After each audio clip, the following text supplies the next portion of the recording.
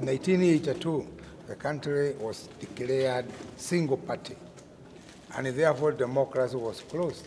And that is when now the detentions, the arrests started.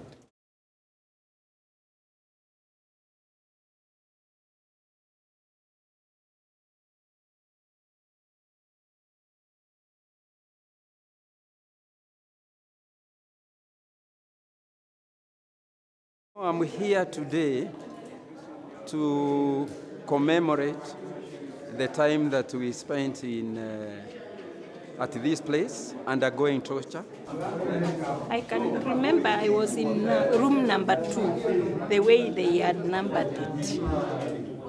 The way they had numbered it, I was in room number 2. I used to walk a distance going to the toilet naked, completely naked. And the toilet had no doors. It was just open. And the askaris were just sitting, they had a table outside the toilet. And right now, we are suffering. Nobody is even ready to listen to our plight. And the government itself is not ready to listen to us.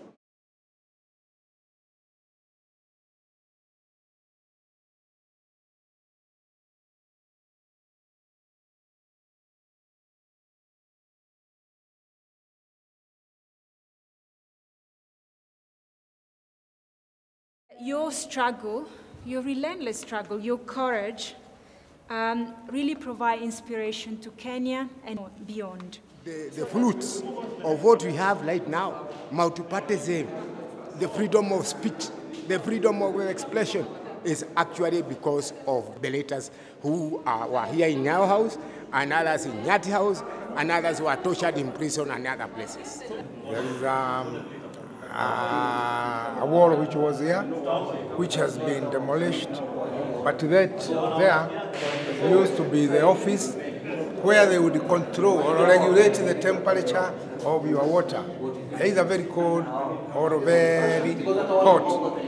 After the water experience, you would be taken on the other side to the 25th and 26th floor, where you would be now tortured naked.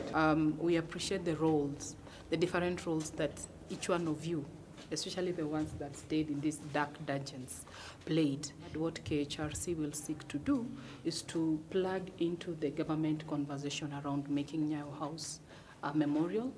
We will also seek to engage CS Matiang'i, because I understand for most of us, there's still that aspect of criminal record on your records. And whatever office that we'll have to knock and present our case, I think we'll work together towards that. It is easy for people to think that the horrors we went through cannot possibly be visited on Kenyans again. Those who think so are wrong.